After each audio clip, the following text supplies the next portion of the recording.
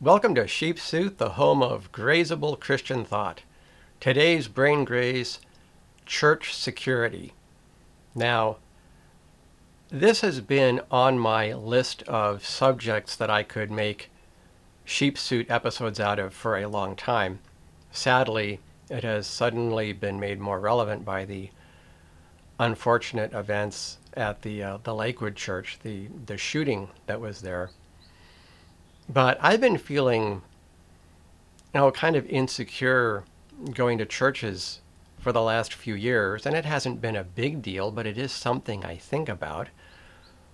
It seems that so many churches have a cliquish, in-group kind of mentality if they're small, or maybe just a entertainment theater mentality if they're big. I don't really have any mega churches close to me. I have small churches and I have micro mega churches. I've got mega church wannabe churches, but I really don't have any mega churches close by. I can't say I've been to one for many, many years. A couple months ago, I visited a small church of maybe 100 people a few miles from where I live. And I was all bundled up. It was winter, beautiful sunny day. And I walked into this church and I spoke with a couple of the AV guys, the young AV guys in the back, and I asked them some questions about their screen setup.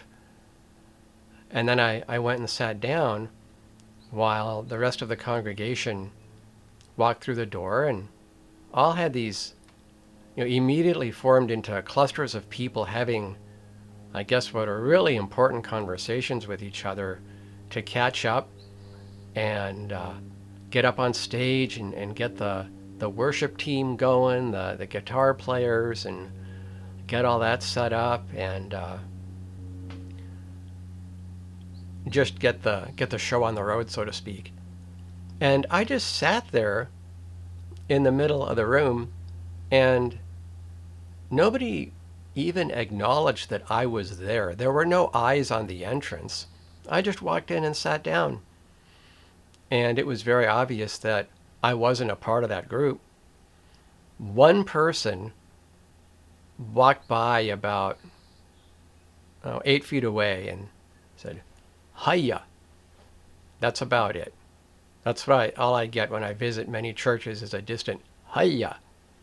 I guess just walking up and shaking hands and introducing oneself is beyond the interpersonal skills of the vast majority of Christian worshipers on Sunday morning.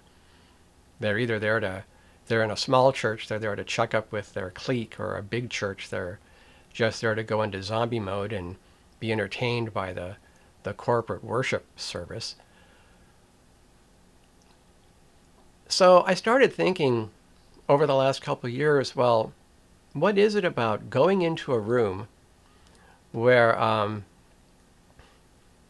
most people are there to just tune in, tune out, become hypnotized by a show, and the people up front have got their minds on producing and creating the show.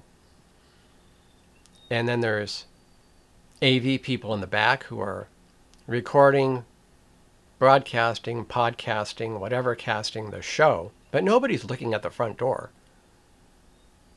Why not? Everybody's back is turned